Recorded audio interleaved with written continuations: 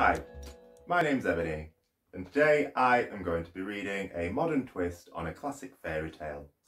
So please sit back and enjoy whilst I read Goldilocks and the Three Queens.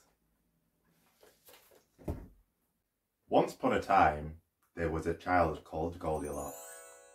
They were very bored, so they went for a walk around Doncaster to see what they could find.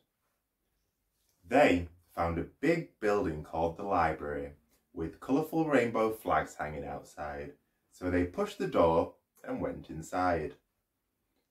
They were shocked to see there were no books, just a sparkly door with a big gold star on. So they pushed the door and they went inside.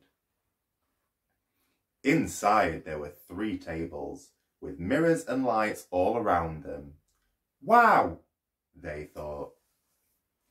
Each table had 1 lipstick on. They wandered up and picked up the first lipstick. It was as black as night. "Oh no," said Goldilocks.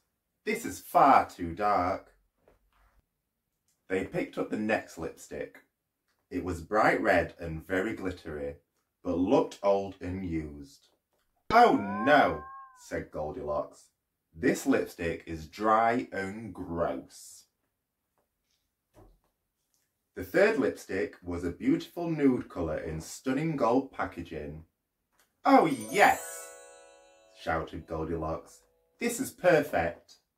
Goldilocks began to smear the lipstick on their lips, blowing kisses into the mirror.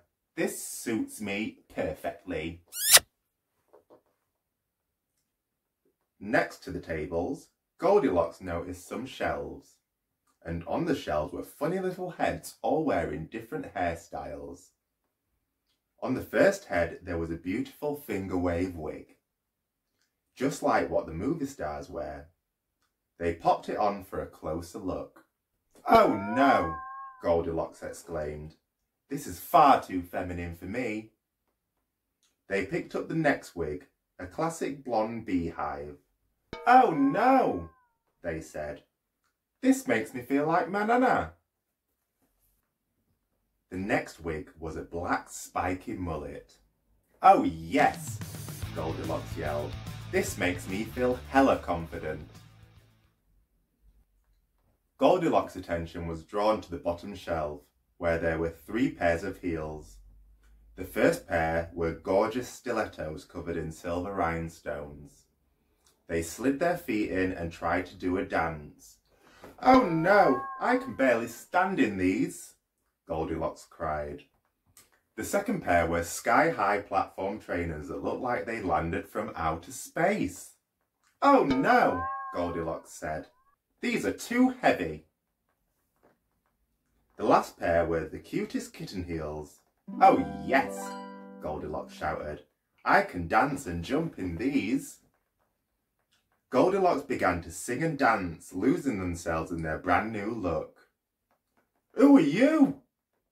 a deep voice bellowed from behind them. "And why are you wearing our stuff?"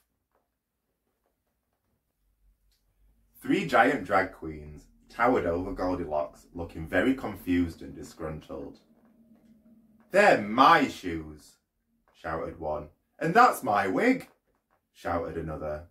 "And none of it goes together," they all exclaimed together. Goldilocks looked up at them with big apologetic eyes and said, But I love it, and that's all that matters." The queens looked at each other and started to smile. "They have a point," one queen said. "All drag is valid." The queens invited Goldilocks to dance with them in their show that afternoon and lived happily ever after. The end.